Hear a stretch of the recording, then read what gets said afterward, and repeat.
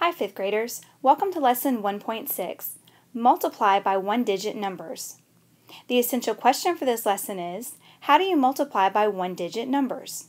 Now, open up in your Go Math workbook to page 13, and let's get started. Now, as we begin to multiply by one-digit numbers in this lesson, there's a concept that I want you to understand.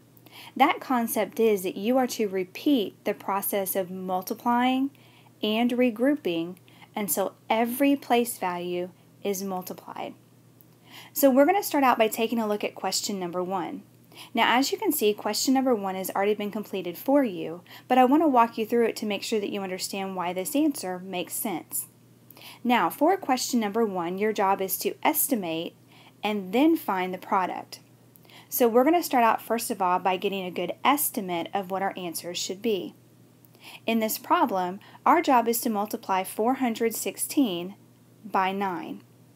So if I'm going to estimate, the first thing I'm going to do is I'm going to think, what could I turn that 416 into that would be a much easier number to work with? Well, I know that 416 is close to 400. So I'm going to turn that into 400. Now, I'm going to keep my 9 the same because I know what 9 times 4 is. That's a basic fact that I should know. Now, when I make my estimate, if I know that 9 times 4 is 36, and I'm going to start there and write the 36 down, I see that behind my 400 there are 2 zeros. So now down beside my 36, I'm also going to add 2 zeros. So my estimate turns out to be 3,600. That estimate is going to help keep me on track to make sure that my exact answer is what it should be. Now, let's take a look at how to now find the product. I'm going to use place value and regrouping as I multiply these numbers together. So what happens first is, we're going to first of all multiply the ones. So I'm going to take my 9 and I'm going to multiply it by the 6, which is in the ones place. Well, I know that 9 times 6 is 54. So I'm going to write my 4 down and I'm going to regroup my 5. Now my next step is, I'm now going to multiply by the tens. So I'm going to take my 9 and I'm going to multiply it by the 1, which is in the tens place. Well, I know that 9 times 1 is going to give me 9, but I now have to add my regrouped 5. 9 times 1 is 9, and 9 plus 5 is going to give me 14. So I write down my 4 and I regroup my ones. Now I have to multiply by the hundreds. So I'm going to take my 9 and I'm now going to multiply it by the 4. Well, I know that 9 times 4 is going to give me 36, but I also have to add my regrouped 1. So 36 plus 1 gives me 37. So I'm going to write down my 37, and my answer turns out to be 3,744. Now, let's take a look at question number 4 together. Once again, our job is to estimate and then find the product. So let's start out with our estimate for this problem. For question 4, they give us 872, and our job is to multiply that by the 3. So I look at my 872 and I think, what could I turn that into that would be a very easy number to work with mentally? So what I know is, I know that 872 is close to 900. So I'm going to turn that into 900. Now I'm going to keep my 3 just like it is, because when I look at this problem, I know that 9 times 3 is 27. So I'm going to write down my 27, and I want to point out that behind the 9 there are 2 zeros. So now behind my 27, I also want to add 2 zeros. So here's 1, here's 2. So my estimated answer turns out to be 2,700. Now, I also have to find the exact product. So what we're going to do is we're going to use, once again, place value and regrouping in order to do that. Now, my first step is going to be this. I'm going to multiply the ones. So I'm going to take my 3 and I'm going to multiply it by the 2, which is in the ones place. Well, I know that 3 times 2 is going to give me 6. And I don't have a number in the tens place that I have to regroup. So I'm going to move on, and my next step is going to be this. I'm going to multiply the tens. So I'm now going to take my 3 and I'm going to multiply it by the 7, which is in the tens place. Well, I know that 7 times 3 is going to give me 21, so I'm going to write the 1 down, and I'm going to regroup the 2. Now, my next step is, I now have to multiply the hundreds. So I'm going to take my 3, and I'm going to multiply it by my 8, which is in the hundreds place. Well, I know that 3 times 8 is going to give me 24, but I also have to add my regrouped 2 to that as well. So 3 times 8 is 24, and 24 plus 2 is going to give me 26. So what I end up with is, as my product, is 2,616. Now, let's take a look at question number 8. Once again, our job is to estimate and then find the product. Well, when I look at question number 8, I see that it's written a little differently than the last few problems have been. So what I'm going to do first is this. I'm going to take my 503, and I'm going to write the 503 down. And then I'm just going to place my 7 right down below it so that it's much easier for me to work with. Now, once again, my first job is to estimate. So I'm going to ask myself, if I have 503, what's a number close to 503 that would be very easy to work with? And what I know is this.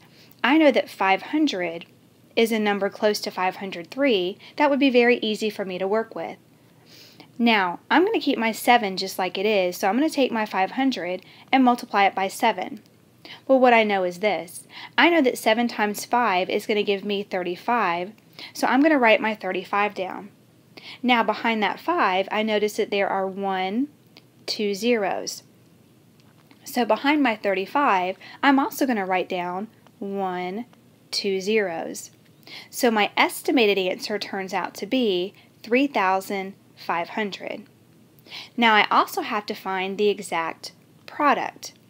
So we're going to go ahead and we're going to work through this problem again using place value and regrouping. Now my first job once again is to multiply the ones. So I'm going to take my 7 and multiply it by my 3, which is in the ones place. Well, I know that 7 times 3 is going to give me 21, so I'm going to write my 1 down and I'm going to regroup my 2. Now my next job is to multiply by the tens. So I'm going to take my 7 and multiply it by the 0, which is in the tens place. Well, I know that 7 times 0 is 0, but I can't forget to add my regrouped 2. So 7 times 0 is 0, and 0 plus 2 is going to give me 2. So I'm going to write a 2 down. Now I don't have anything to regroup, so now I'm going to go ahead and multiply by the hundreds. So I'm going to take my 7 and multiply it by the 5, which is in the hundreds place. Well, I know that 7 times 5 is going to give me 35, so I'm going to write a 35 down, and my exact answer, the product, turns out to be 3,521. Now, let's take a look at question number 10. Our job is once again to estimate and then find the product. So what I'm going to do first is this. I'm going to take my problem and I'm going to rewrite it so it's easier for me to work with.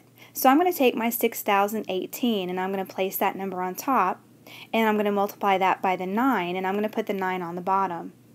Now, before I find the exact product, I have to make an estimate.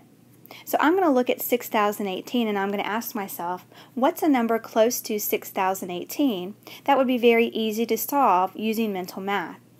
So I'm going to turn that 6,018 into 6,000. And I'm just going to keep my 9 a 9. Because what I know is this.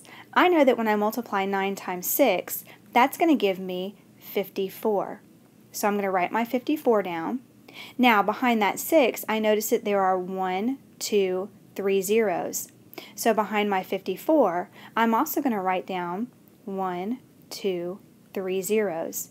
So my estimated answer turns out to be 54,000.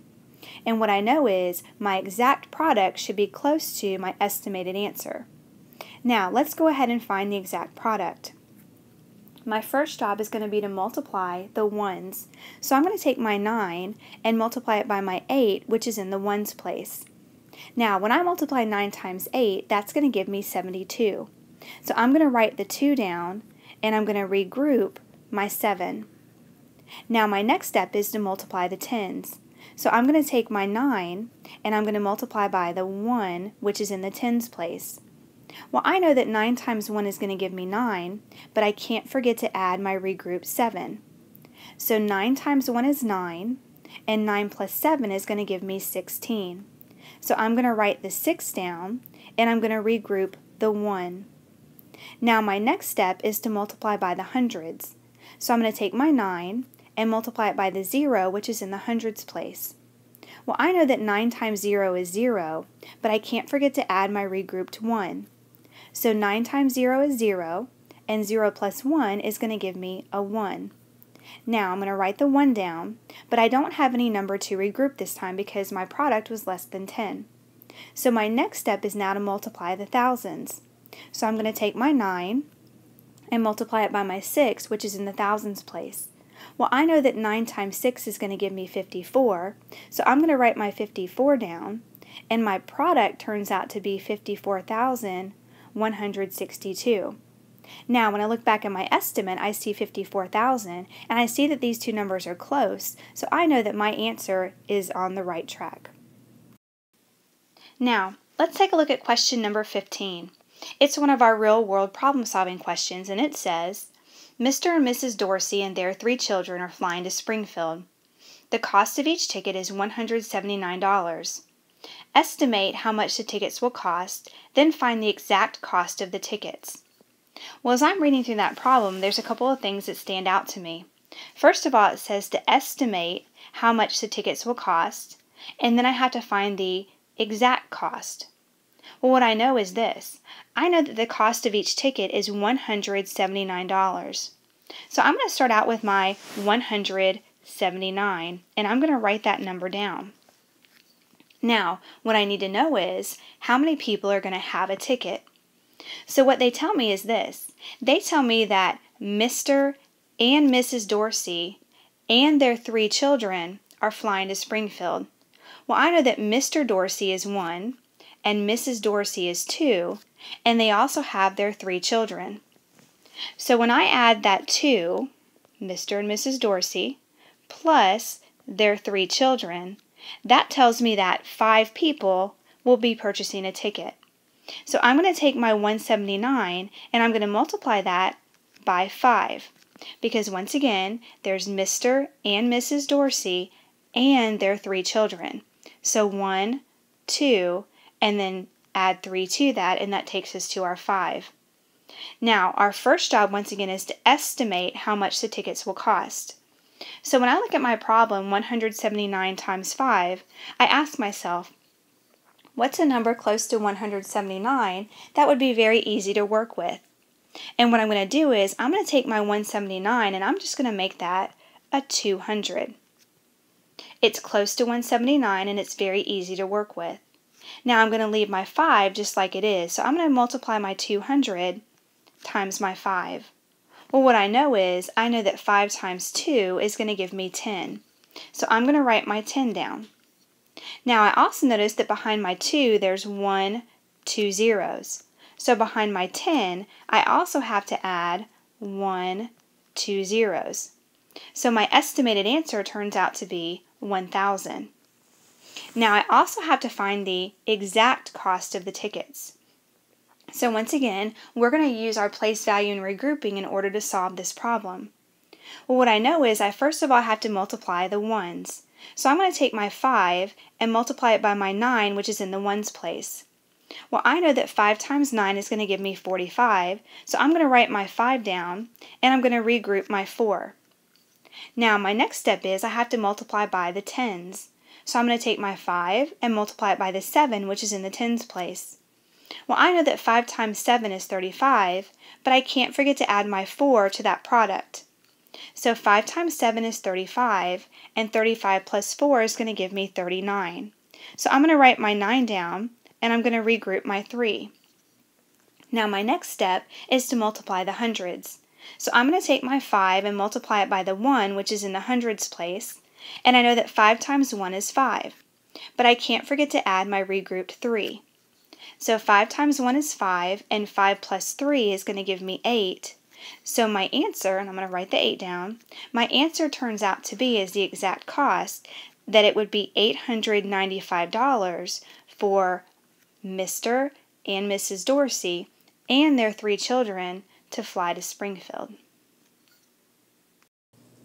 Now, let's take a look at question number 16. It's one of our real-world problem-solving questions, and it says, Miss Tao flies round-trip twice yearly between Jacksonville and Los Angeles on business. The distance between the 2 cities is 2,150 miles. Estimate the distance she flies for both trips, then find the exact distance. Well, as I'm reading through this problem, what I notice is they want me to, first of all, estimate the distance she flies for both trips. Then they want me to find the exact distance. Now, I notice, first of all, that the distance between the 2 cities is 2,150 miles. So the first thing I'm going to do is I'm going to go ahead and write down the 2,150. Now, let's talk about some of the other information they give us. First of all, they use the phrase round trip. And when they talk about round trip, that means you're going there and you're also coming back. So that would represent 2 flights. Now I also know that it says twice yearly. So I'm making 2 trips there and back, and I'm doing that twice yearly. So my next step is going to be this.